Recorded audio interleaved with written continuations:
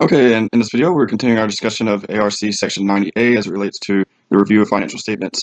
And up until this point, we have designed and performed analytical procedures and inquiries of management. So now we have some additional inquiries of the members of management that we need to ask, specifically to those who are responsible for financial and accounting matters. I have a pretty long list here at ARC Section 90A.22 through 23.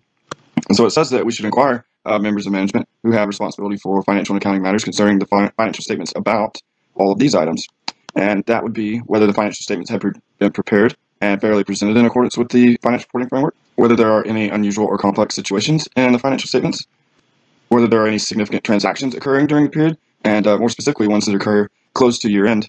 And if we had some uncorrected misstatements in the prior period's review, we'll need to ask whether they adjusted those out in the current period, or what's the status of those. We might also discuss some other matters that were arisen during the other review procedures that we've performed, whether there have been any subsequent events that might have a material effect on the financial statements, whether they have any knowledge of fraud or suspected fraud that occurred involving management, employees, or others, whether management is aware of allegations of fraud, whether management has disclosed to us all known instances of noncompliance or suspected noncompliance with different laws and regulations that affect them, whether there have been any significant journal entries or other adjustments, whether there have been any communications from regulatory agencies, whether there are any related parties or new related party transactions, whether there has been any litigation or claims or assessments that were existing as of the balance sheet date or during the period after the balance sheet date to today, whether management believes that the assumptions that it used in forming the estimates are reasonable, what are the actions taken at meetings of stockholders or boards of directors that might have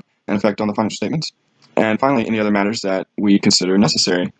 And so, as we noted back in the video on the analytical procedures, in a financial statement review, we're not required to corroborate management's responses on anything. We're able to take their responses at face value.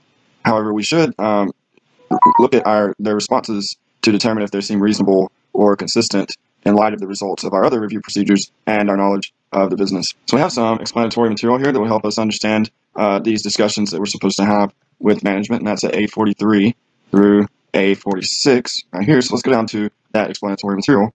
Okay, so now we're down in the explanatory material as it relates to our inquiries of members of management at A43 through A46.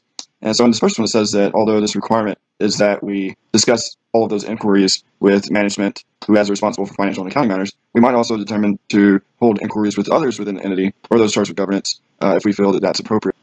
And as we remember from the requirements, we're supposed to ask about unusual or complex transactions that happened during the year. And fortunately for us, this ARC Section 90A provides an Appendix B, which gives us some examples of unusual or complex situations that we might consider when we're performing our procedures and when we're inquiring with management about them. So we'll go down to Appendix B at the end of this video. And next, concerning our requirement to discuss management's knowledge about fraud or suspected fraud, it explains to us here that management could obtain that knowledge of fraud or suspected fraud in a variety of different ways, and that could include communications from employees, former employees, or others. So we need to make sure to ask management if they've received any of those communications from people within the entity. And also, as it relates to our requirement to discuss any significant decisions made by boards of directors or the stockholders' meetings, we could possibly obtain the minutes from those meetings from management, and that could possibly cover that requirement of us. And so if we read those minutes and there's something we don't understand or something we need some more information about, we could ask management about it. But reading the board of directors minutes might be a good way for us to comply with the requirement to obtain an understanding of any significant decisions that were made by the board or stockholders. Okay, so that gave us some good information on how to comply with the requirements of what we need to inquire with members of management about. So let's go down to Appendix B to see some examples of unusual or complex situations that we might consider when we're inquiring with management, but also when we're performing other review procedures. All right, so now we're in Appendix B, where we have a list of examples of unusual or complex situations that might behoove us to discuss further with management or perform additional procedures. So we have a pretty long list here of some examples. Maybe a business combination, new or complex revenue recognition methods, impairments of assets, the disposal of business or a business segment, and several other items, changes in major contracts with customers, new accounting principles, changes in related parties, unique terms for debt or capital stock. So these are definitely some unusual situations that are typically outside the normal course of a business.